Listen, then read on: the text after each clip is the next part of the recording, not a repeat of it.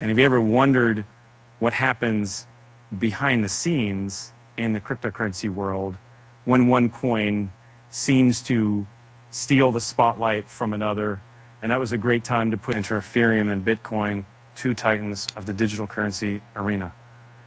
Since their inception, these two have danced a complex tango, with Ethereum often stepping forward to outperform Bitcoin during booming markets. But what happens when the music slows down?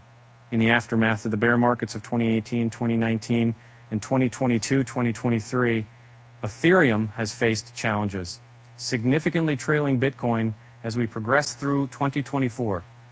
For the first time in a halving year, Ethereum finds itself at a crossroads, struggling to maintain its previous advantage. One key indicator of Ethereum's plight has been the ETH-BTC ratio, which recently plummeted to a 3.5-year low. Historical patterns suggest this might signal a downward trend. Similar support lines have crumbled during past halving years. As the chart suggests, the ETH-BTC ratio's drop could unveil a rather discouraging future for Ethereum investors, especially additionally reminiscent of 2019, a pivotal year when the Federal Reserve began to cut interest rates.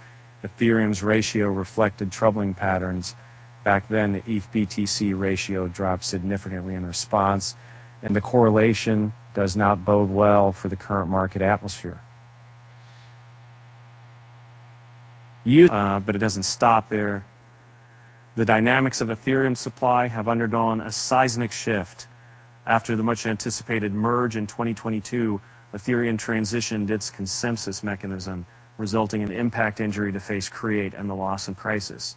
This trend, however, took a U-turn with the Denkun upgrade in March 2024. And suddenly, Ethereum supply became inflationary again, with over 213,500 Ethorises flooding back into circulation. This change, coupled with higher transaction fees, marked the end of an era for Ethereum deflationary vision, stirring concerns among its supporters. In a landscape where many believe the approval of Ethereum ETFs would drive prices higher, expectations were dashed as outflows emerged as a more prominent trend. Grayscale's Ethe has faced significant withdrawals, leading to a net negative impact on Ethereum's price as investors redeploy their assets elsewhere. So are these factors indicative of a death knell for Ethereum? Not quite.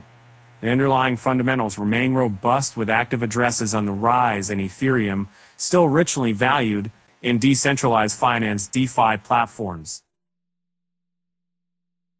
Despite the surrounding doom, it's essential to consider the road ahead. While 2024 may not be Ethereum's year for remarkable returns, optimism flickers for 2025 when rejuvenated momentum could see Ethereum regain its status as a darling of the crypto market. And hey, why don't that Ethereum and Bitcoin ever argue? Because they always keep their transactions separate. With that said, thanks for watching, and until next time.